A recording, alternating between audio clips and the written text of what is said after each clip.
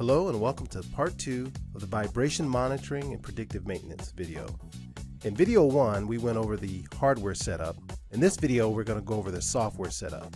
And we're going to start off by going to bannercds.com, then go to documentation, solution guide vibration monitoring predictive maintenance, then solution guide vibration monitoring.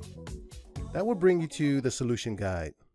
Now there's a lot of detailed information here that I won't take the time to go into now.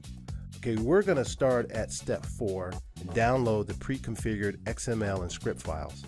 That will bring up the download configuration page. Scroll down and fill out the requested information and then click send. We'll send you an email that contains the needed XML and script files. Click retrieve document, then click open. Extract the file and place them in a folder. I created a folder named temp files on my desktop, so I'm going to place the files there. Now if you haven't already downloaded the Dxm Controller Software, you can do so here. Okay, so next open up the software, click File and Open. This will take you to the XML file you just extracted. Click which format you want the information to be displayed in, either metric or standard, then open. Did you see that? Our program just set the controller up to read 16 different nodes. So instead of you spending long hours programming the controller, we did all the hard work for you. It's just our way of making your life easier. So next we're going to connect the software to the controller by going to Device, Connect Settings, select the proper COM port, then click Connect. So now we're going to load the script files by going to Settings, Scripting, then Upload File.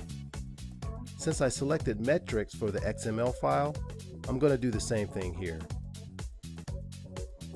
After the file loads, add selected to startup so that the Dxm will run the script every time it restarts. Next we're going to load the DAT file. We're going to do that by clicking on Upload File, then select All so that the DAT file will populate. Select the file, then open. To ensure the file was loaded, click Logging, then Refresh List. Now save the file. I'm going to name it Demo and save it to my desktop. Whenever you make any changes, make sure that you save the file because the controller will not auto-save. So next I'm going to send the file to the controller by going to Device, Send XML Configuration to Dxm, select the file, then open. Now because of the size of the file, this may take a while, so I'm going to speed up the video so you don't have to wait, but the status bar will let you know when you're at the end of the process. Well, that does it for this video.